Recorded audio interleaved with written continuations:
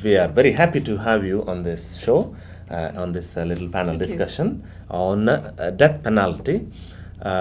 Would you please tell about yourself to us a little bit? Yeah, thank you for having me here today. My name is Chiara Sangiorgio, and I come from Amnesty International, which is a global human rights organization based in London. Amnesty International is an abolitionist organization. We oppose the death penalty because of the protection of the right to life as enshrined in the Universal Declaration on Human Rights. So that's kind of our framework. But through our work, we've also been highlighting different reasons why the death penalty should be abolished.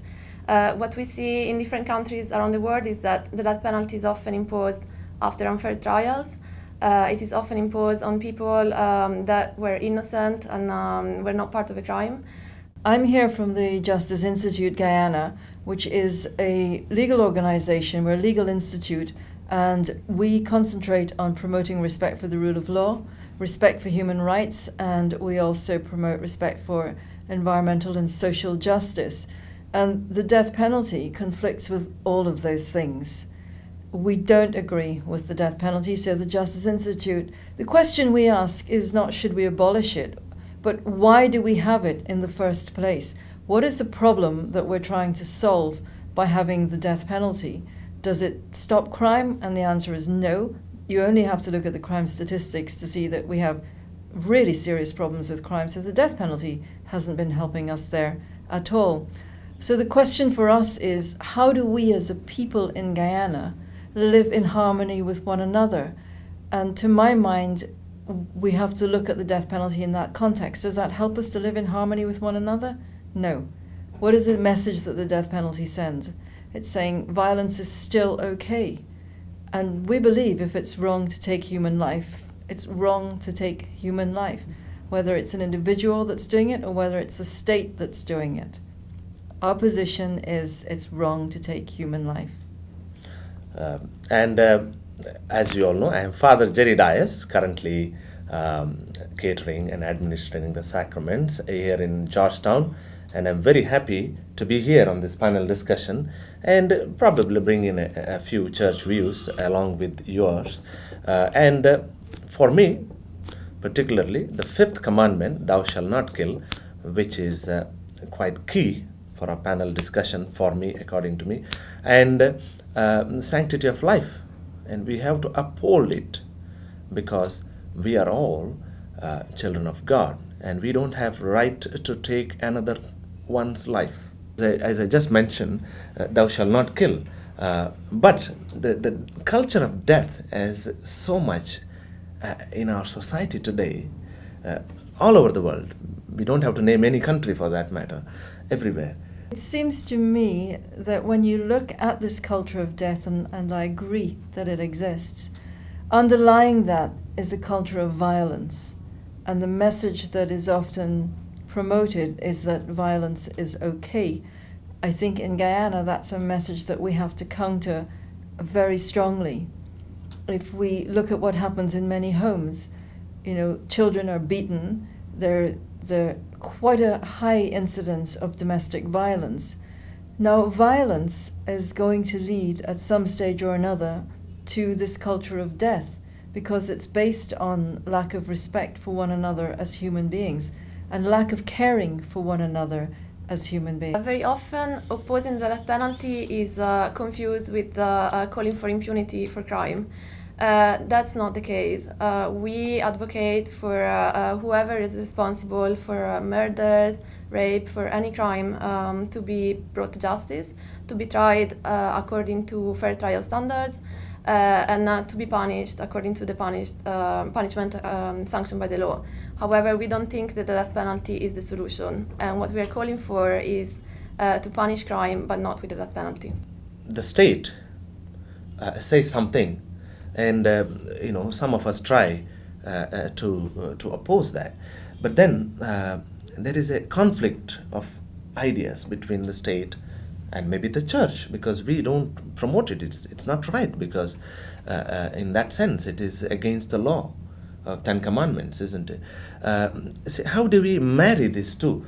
Sometimes it's a challenge for us, but some way we have to try try to bring them together and tell the state or the law that they also have the right to protect each other, isn't it? Yeah, I think the basis for the state is actually to protect its citizens. So the state must justify its existence by protecting its citizens, by making people's lives better by having a state, not worse. The idea of the state also, I think, is a very complex one, because who is the state? The state is made up of every citizen in Guyana, so we are the state. I think it's sometimes difficult to draw a distinction between us and the state. And when the death penalty is carried out by the state, each one of us has to say, well, hold on a moment, is that right? Is it right that the state of which I am a part should be doing this? Do I actually want to have responsibility for the death of another human being? And I think if you're a Catholic, the answer to that question has to be no. You can't believe, on the one hand, in the sanctity of life, and on the other hand say, but it's okay to allow someone to take someone else's life. So I think the question of the state is one that we have to look at very carefully. The state should be doing the right thing, and it's for us as citizens to say, this is what we think our state should be doing. It is possible, and we hold that governments and societies should be guided by the principles of human rights and protection and promotion of human rights. The death penalty is the ultimate denial of human rights, and the goal of incarceration has been clearly recognized as being a goal of restoration and having as the main objective trying to transform an offender and try to make it fit to go back into society and get on with their life without posing any threat to society. So this principle has already been recognized. It is there. The question is how can we ensure that all together we call on the authorities and those who have the power to make that social transformation, for that social transformation to become a reality. Very often we hear about the death penalty during highly emotional moments. We see in the papers very often terrible murders, crime against women, and it is normal in the circumstances to hear very emotional reactions, to hear call for vindicative calls and calls for justice to be made. However, we don't think that the justice system policies should be defined on the basis of these emotions. We should try to find ways for crime to be punished and to find a way for, as you mentioned, restoration, to find a way for the victims of crime to have a possibility of encountering and feeling that justice has been served. But we don't think that that penalty is helping in that direction. As you said, sometimes the death penalties can be very emotional. Let me tell you why. When I was in London visiting prison in Wandsworth was the place. Those days they used to execute people, but now it's abolished in Britain, isn't it? They had displayed in one of the exhibitions that all the instruments they use for execution, and particularly the little note signed by whoever, the governor or whoever it is, saying that so and so will be executed at 10 o'clock at this place. And the person has to read that, who is going to be executed. And it would have been terrible experience, isn't it, for that person to read his own death. You know, it's kind of premonition, isn't it, in that sense. And it really, it's. And what about Guyana? Is death penalties in Guyana? Well, we have the death penalty in Guyana for murder, but it's no longer mandatory. That was changed. And so the court now has the option of sentencing someone to death or sentencing someone to imprisonment, usually meaning imprisonment for life. So I think there has been a change in that sense. More importantly, I think, is the fact that Guyana has not executed anyone since 1997. And I think as Guyanese we should be very proud of that. We should be proud of the fact that we haven't had a judicial execution for 17 years.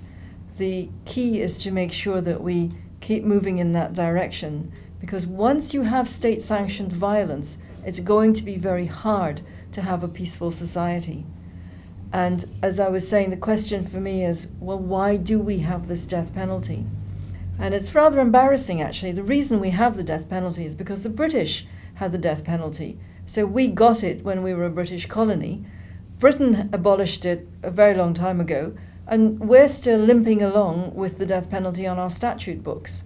So we have this horrible sort of colonial inheritance, and I think it's long overdue that we throw it off and we show, actually, no, we are a free people. We don't have to be chained to the past. We don't have to live with this dreadful colonial piece of legislation. We can get rid of it. We know that there are better ways to do things than to execute people. We can join the rest of the world, including Britain, that don't execute. And I think that at the moment, there are 140 countries in the world that don't have the death penalty. We need to make it 141. The Catechism of the Catholic Church. I would like to just point out a couple of things on death penalty. It's mentioned in the book in paragraph 2266. It says, for this reason, the traditional teaching. I'm not reading everything, just the key points. The Church has acknowledged and well-founded right and duty of legitimate public authority to punish malefactors by means of penalties commensurate with the gravity of the crime, not excluding, in cases of extreme gravity, the death penalty. And a total of 140 countries that do not use the death penalty and are considered abolitionists or abolitionists in practice. What we also see that the Church has been progressively more proactive in advocating for protection of the right to life, including through the abolition of the death penalty. I personally work very closely with several Catholic organizations, for instance, Community of Sant'Egidio, which is a Rome-based organization, and they've been instrumental to help, for instance, the government of Mongolia to declare a moratorium on all executions and move to enshrine the penalty abolition in legislation. But also we often see that in countries like Papua New Guinea or other Asian countries or African countries as well, whenever there is an outcry following heinous murders or crime, we see that very often it is the Church who is actually coming out and saying, hold on, what are we doing? Are we calling for another murder? Are we advocating for another life to be taken kind of in reparation for the evil that has been done? So we see that there has been growing kind of awareness also from our partners in the Catholic Church. Just to intervene a little bit there, concretely, for me, sometimes it's a big challenge when I meet the victims, for example. I still remember people saying, victims saying, this person, dashed, he was going in the vehicle and hit me, and the person is paralyzed for life. But he's free, he's out there and he's enjoying his life. So we have to ask ourselves, why do we have so much crime in this country and how are we going to stop it? We have to reach to a situation where women can walk down the streets and be safe, where children don't grow up with fear of violence, where our husbands, our fathers, our brothers, our sons are safe, our mothers, wives, sisters, daughters are safe. And somehow I think we have to find ways to live together and create a violent-free society. And, it's possible. If you look at some countries, within the last 10 years, 9 or 10 countries have declared at least 1 year where they didn't have any murders.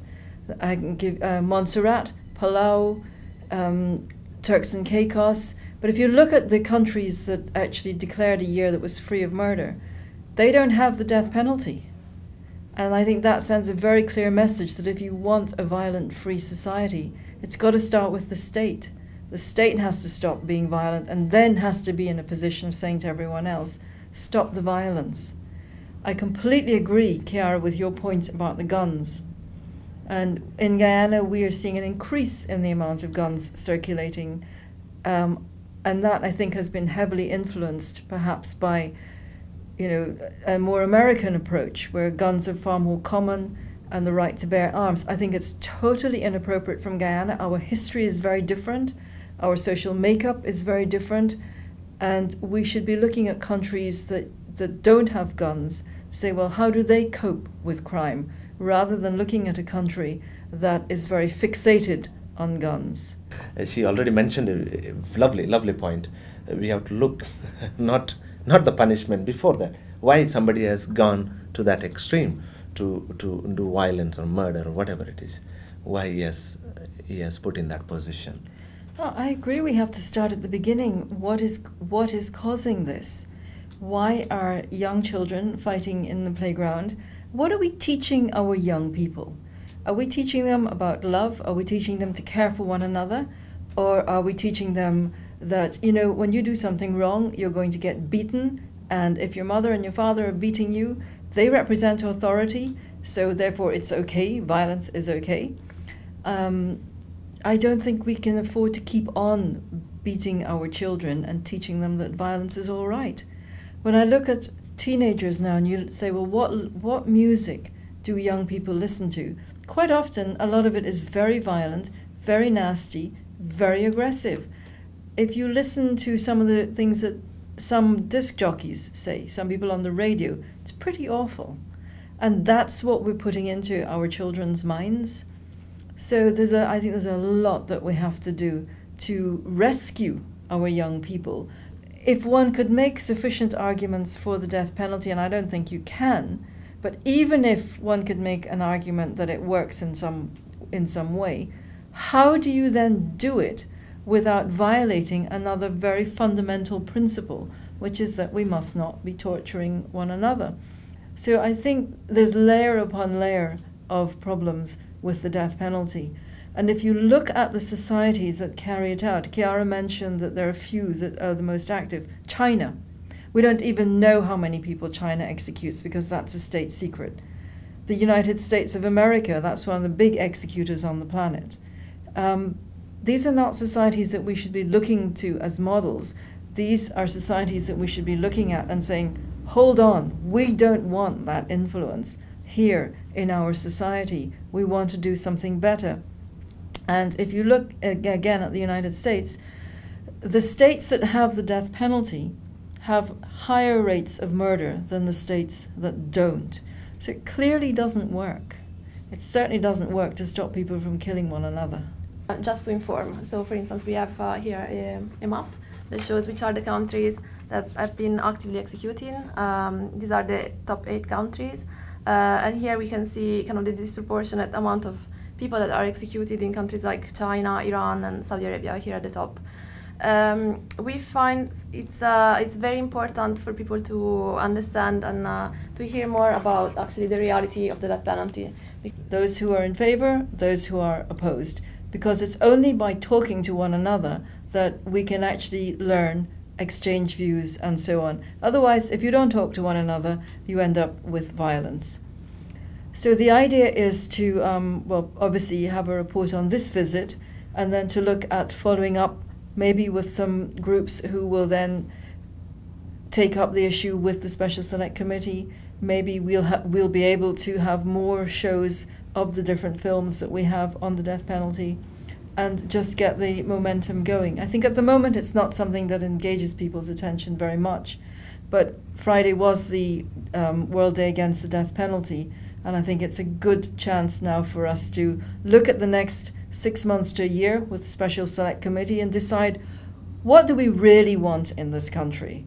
Do we want to live with this barbaric hang-up from British colonialism, or do we want to join the rest of South America and abolish the death penalty in Guyana and find better ways of dealing with crime, preventing crime, deterring crime, making sure that we have a criminal justice system that functions so the people who commit crimes are actually found, tried, sentenced, and we can have confidence in the criminal justice system. A lot of people don't have confidence in the criminal justice system.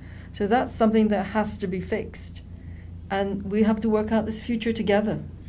And for the viewers, violence is not the answer. We all know that. It will create more violence and more and more, and we get into the circle of violence, and it will be difficult for us to come out. Therefore, if you are against violence and what is happening around you, if you don't support it, I think we have to join the cause and we have to speak against it, because we don't like violence. Therefore, come and join these young ladies and me too. Whatever your views, as Melinda said, sometimes you oppose, sometimes you agree. So you let us know. We can take on from there and we have more discussion on that. The death penalty does not lead to justice. Without peace, there is no justice. We want our mothers, sisters, wives, and daughters to be safe from violence and fear.